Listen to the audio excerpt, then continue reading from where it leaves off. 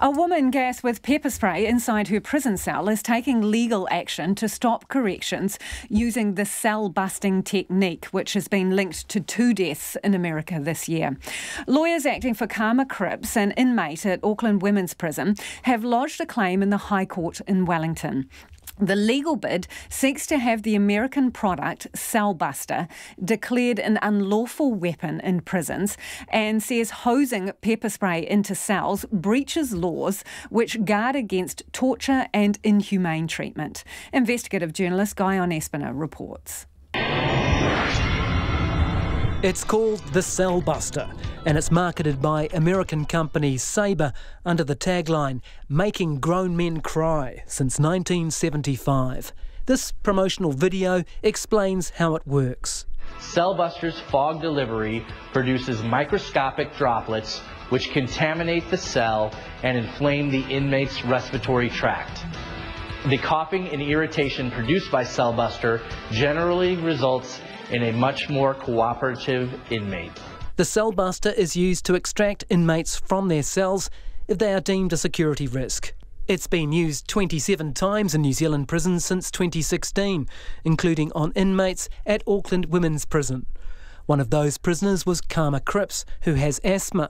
Her lawyer, Hannah Kim, says with that health condition, life is at risk. My client had told me that it doesn't really matter where you stand in the room, you'll be bombed and you'll be suffocating and you won't be able to open your eyes and you will have trouble breathing. Now, a legal bid filed by human rights lawyer Douglas Ewan on behalf of Karma Cripps has been lodged to stop Cellbuster being used.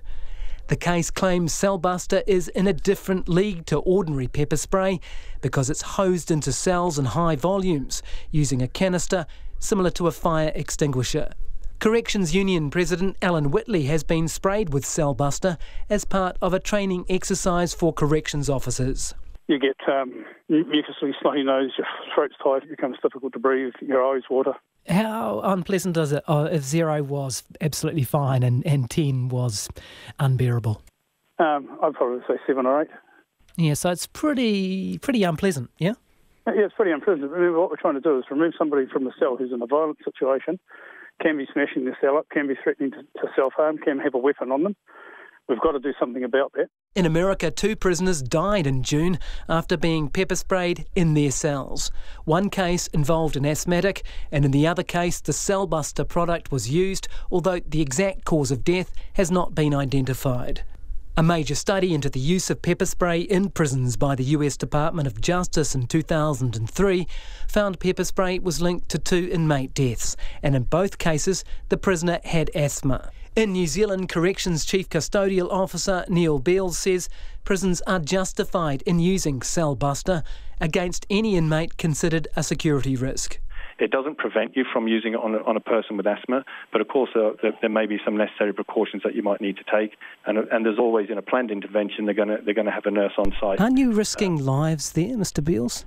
Well, their lives are already being risked by some of the behaviour that the people who you need to go and restrain, are using. If somebody's intent on setting fire to a cell or holding a weapon against somebody else or threatening staff that they're going to stab them when they come through the door, life is already at risk. The case being taken by Karma Cripps claims that using Cellbuster breaches the Bill of Rights Act by subjecting inmates to torture and degrading treatment.